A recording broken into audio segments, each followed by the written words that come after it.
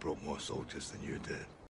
All right, y'all, this is part 2 of my take on sincerity that is required in media, that is required in storytelling.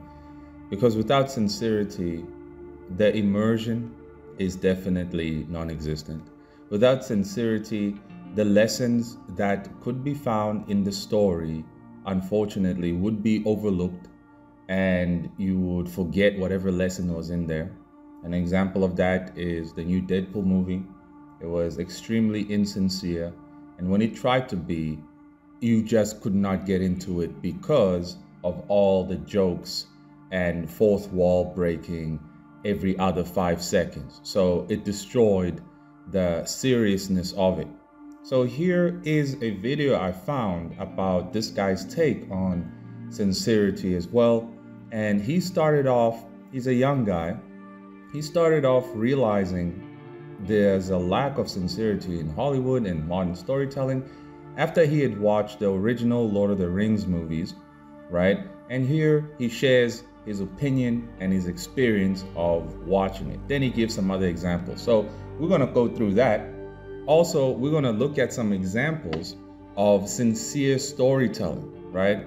And I'm going to be looking at this manga called The Climber, and I'm gonna do a video on it because I just finished reading the whole thing yesterday, but we're just gonna look at a few pages and we're gonna see what makes this one so sincere. We're gonna see this little movie called X, created by that mangaka group Clamp. I think they called Clamp. It was an all-female group and they used to do manga. I don't know where they are now. And one of their series got a movie called X. We're gonna look at the sincerity of that. And then we're gonna look at some of the dudes I follow, guys I know, friends of mine, I follow on Instagram, and we're gonna examine what makes their work so sincere, what makes Gregory's work here so sincere. Because if you look at Greg's work, and you actually look at the work of this manga artist, the difference in style, difference in art level might be very well be evident to you. But one thing that you should pick up immediately when you look at his stuff and his stuff is that both of them have the same tone. Both of them have the same sincerity. And then we're going to look at my disciple's work, right? Maxwell over here, and he is going to enter into the one-shot program, and his style is obviously hardcore shonen, but also if you pay attention, his style also has a lot of sincerity. His art, I should say, has a lot of sincerity to it.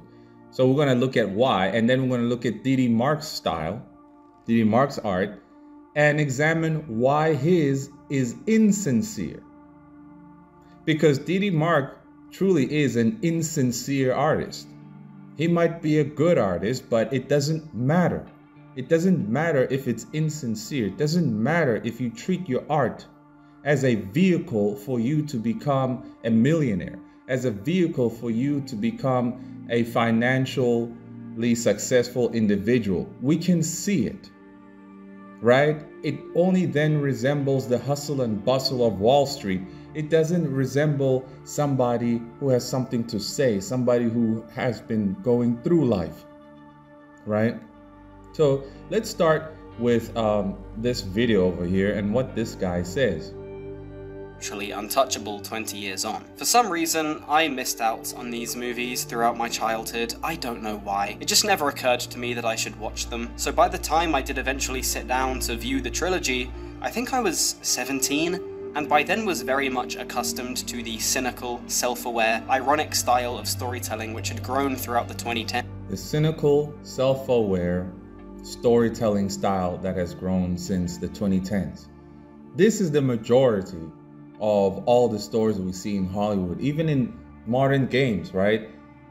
It's as if the characters cannot just be locked into the script. They have to break the script. They have to break character to remind you that you're watching a movie. And this breaks the immersion. And this is a bad thing because it creates and engineers a generation of people who cannot expect anything to be serious. Even in serious moments, there must be a joke. And if everything is a joke, you'll never know what's worth sacrificing something for. You'll never know what's actually meaningful. You'll always have this deep frustration in you of you want something to mean something, but nothing ever does. Everyone just giggles at everything, right? The seriousness of pursuing meaning is scoffed at, laughed at. You called it an idiot, a freak, if you're trying to do something like that. If you're trying to pursue something like that, you'll be laughed at. And people who are living this way, right? They are the hunchbacks.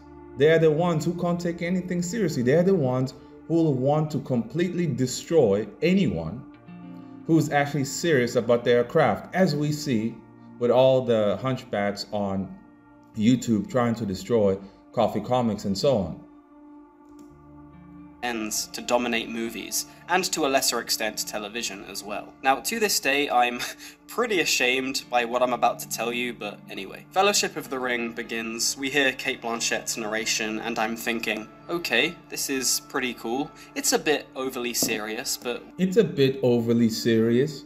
You see, I had wondered a while ago as to like, why these dumbasses, right? Why do they think I'm angry all the time? Why do they think I'm angry? It makes sense now. I was never angry unless I made it clear that, yeah, I'm angry in this video. I was just being serious. And the people took my seriousness as anger. And then they get triggered. They get triggered because I'm serious. Because they are unserious. Why is this guy so serious? That is the mentality of savages in the jungle here. When you dedicate yourself to something and you don't want to go to the liquor store with the rest of the idiots, they're going to look at you like, what, you think you're better than us? Why don't you want to go to the liquor store, man? We want to go get wasted. What's wrong with you? Are you gay or something? Are you stupid? You see what I'm saying? So it's very interesting. This video has some gold nuggets. And I think every unserious hunchback degenerate freak should watch this video 10 times over so you can realize that this is you, that you have been socially engineered. You've been socially engineered to take everything as a damn joke. And that makes you a infantile-minded individual, even though you might be 40 years old, right?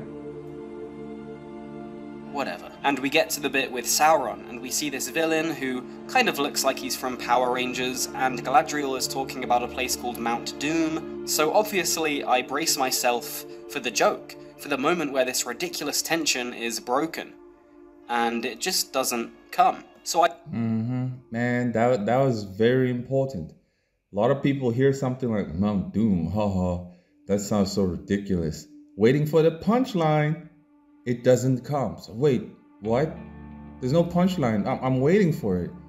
Nothing. There's no scoffing. There's no mocking. There's no laughing. What's going on? You see? And I'm sure that was the reaction of most hunchbacks when they heard that I'm not making a joke. I'm not playing around. I mean what I say. I've said that 1 trillion times, that you got to mean what you say and say what you mean.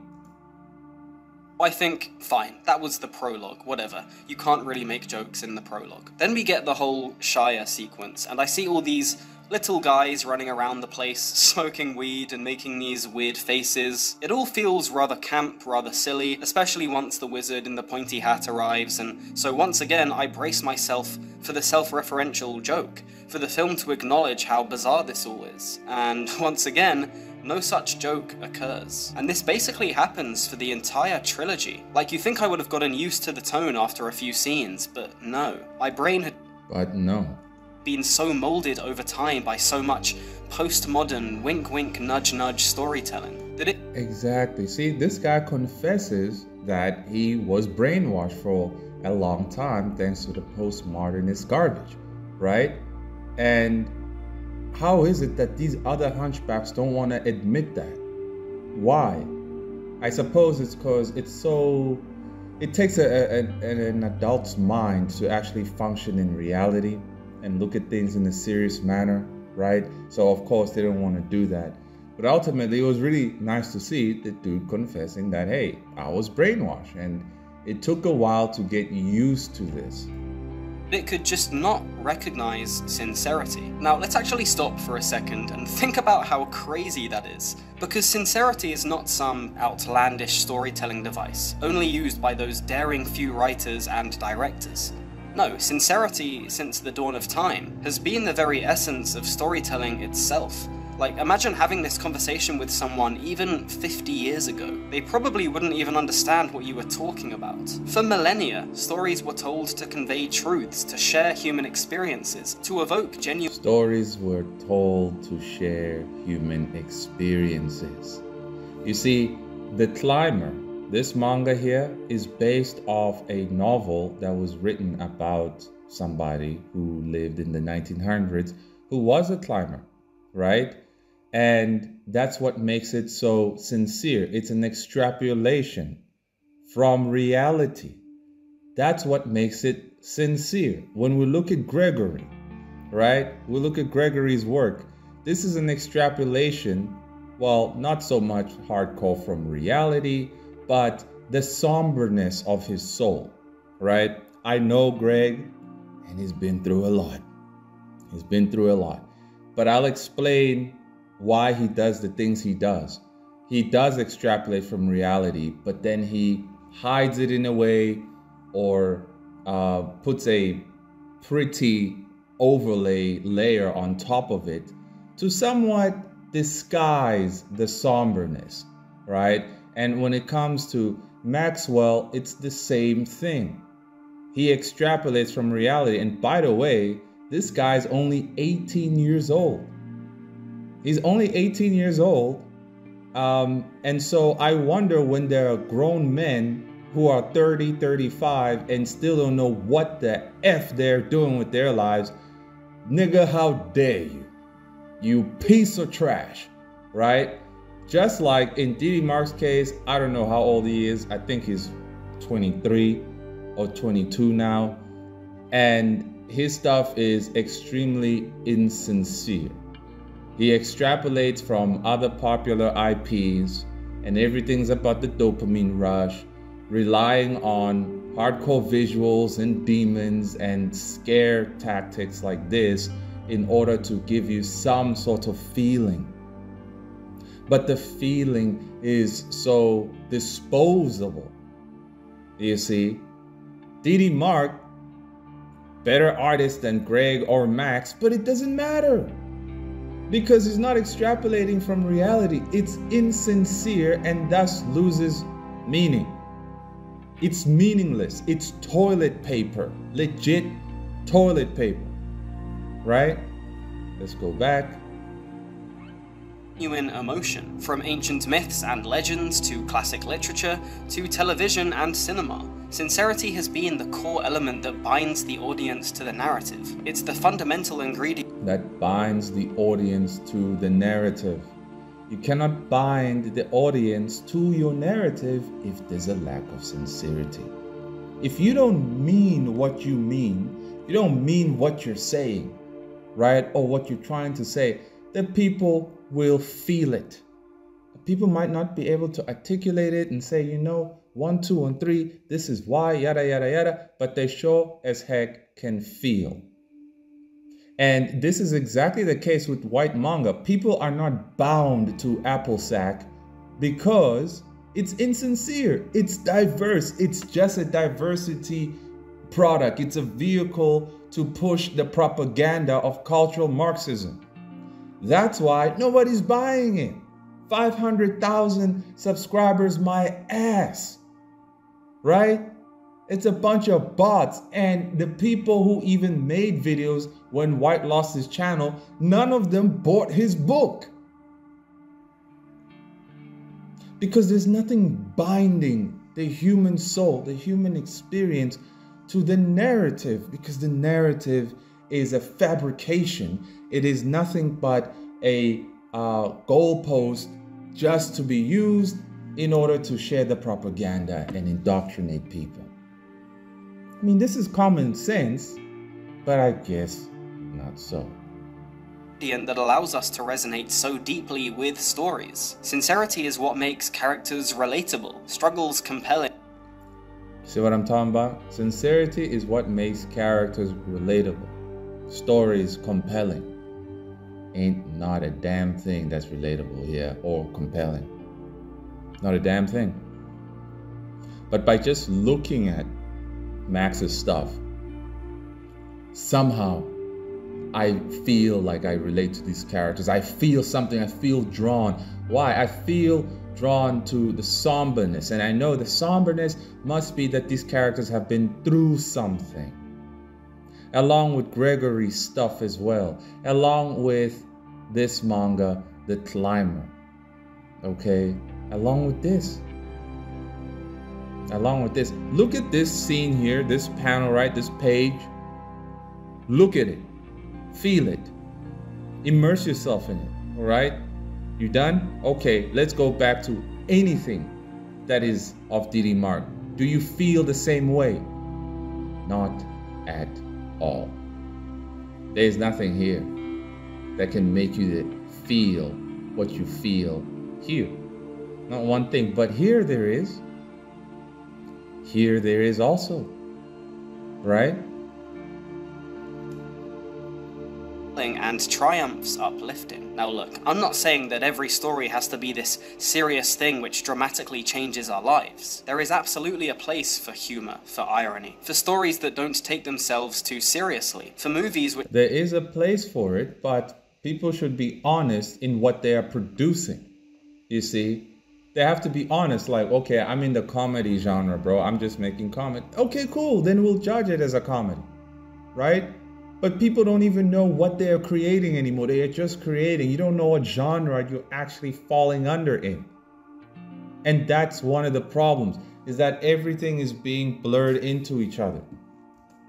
Which know they are movies and have fun with that premise. In fact, this kind of storytelling can be incredibly refreshing and entertaining when done right. However, when this becomes the default, when every film in the cinema feels the need to follow trend by shying away from earnest emotions or genuine stakes, a lot of problems tend to arise. Problems which films with a more sincere approach would just never run into. First of all, that amazing thrill of having your expectations subverted, that rush of excitement you get when a movie is meta, self-aware, ironic, well, it has extremely diminishing returns. Like I said earlier, everyone in the movie theater laughed back in 2012 when Hulk picked up Loki and threw him around like a ragdoll. But I imagine if you watched that scene today, it just wouldn't be that funny. But why?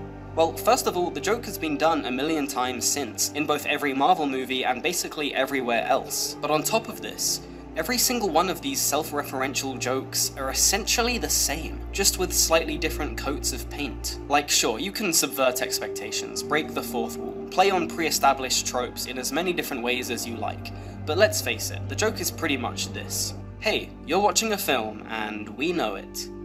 Like that. Exactly. That's the main problem. That's it.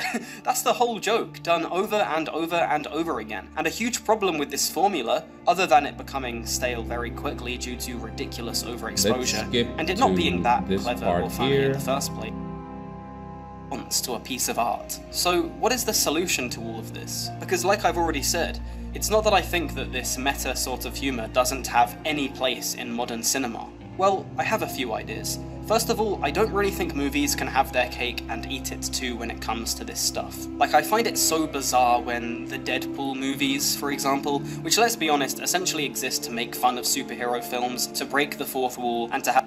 Exactly, a lot of things are being done to just make fun of the old ways. You know, when the postmodernism movement came, they were making fun of the standards of old, like the urinal. Right? How somebody took a urinal and took a photo of it and said this is a piece of art. How somebody took a dump in a can and said this is a piece of art. They're making fun of all the standards of old, of all the things, of all the sincerities, of all the things that meant something, right? They're making fun of it. They're trying to destroy it and create a world of zero meaning. And a world of zero meaning is a world of nihilism. Hey guys, if you want to see the full video and its context, consider joining my Patreon. That's where the real caffeine is at. Cheers.